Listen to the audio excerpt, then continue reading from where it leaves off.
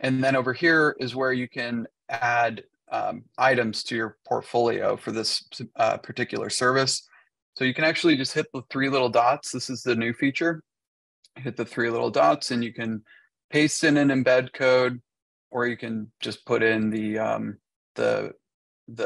URL here and then hit add, and that'll just go right into the gallery. Great. And then pricing? Yeah, so the pricing is up top. And so for this particular service, we have based on per square foot with min and max. So pretty self-explanatory here.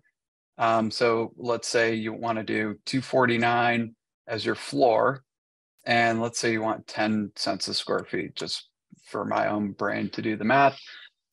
Once you're at around 2,500 square feet, that's when the price will start to go up based on each square foot will add 10 cents. So 10 more square feet, it's an extra buck. So that